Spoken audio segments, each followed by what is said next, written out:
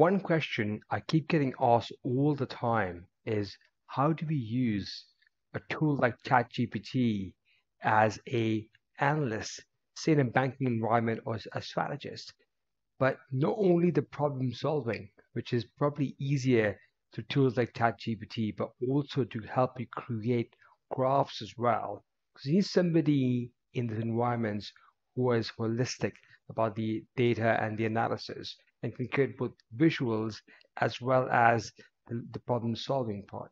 So today we'll go through how to achieve that in a very creative but accurate way all the time. And it's kind of fascinating to see how it just works and how much money you can save and time you can save to achieve the results you're looking for without using a human being for the entire analysis.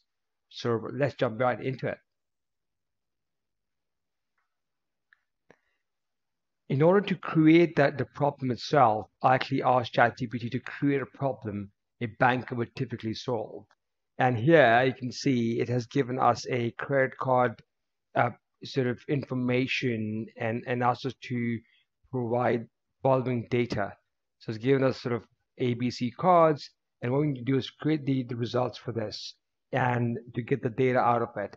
Now, this is probably something simple for ChatGPT, as I mentioned several times on this YouTube channel, that actually the best job which AI does is to provide intelligence, hence artificial intelligence, AI.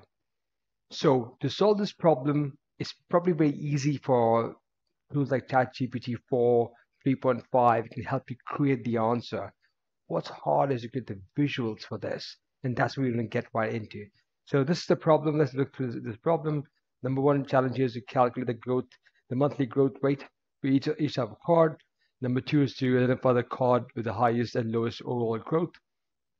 And finally, to create a line graph for the visuals, the monthly spending trends. Now, if you put this information into ChatGPT, I'm going to show you that as the next part of this video, what happens. So when you put this information into ChatGPT itself to solve this issue, it will, so I copy pasted that information in, and it then started to create this sort of algorithm and provides the how it will go about solving the problem. Done a great job at that, as you would imagine, to do so. But then it struggled to create a line graph. It said that obviously it doesn't make line graphs. This is not the function of ChatGPT.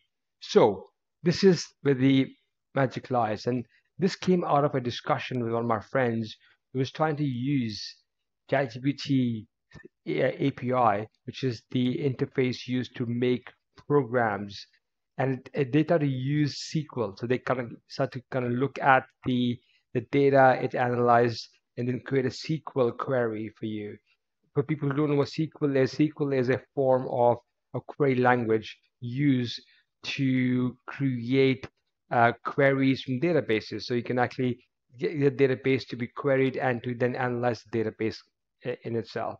Now, what they realized was that actually SQL was actually a bad idea. What worked though, which has worked for me multiple times over, is Python.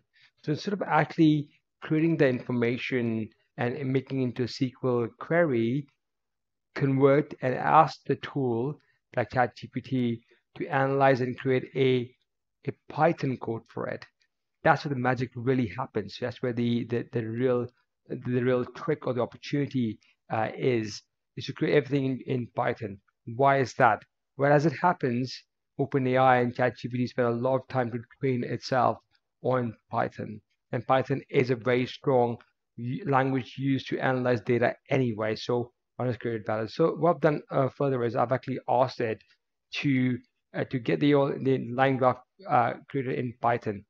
All it does for us is to create the code for it.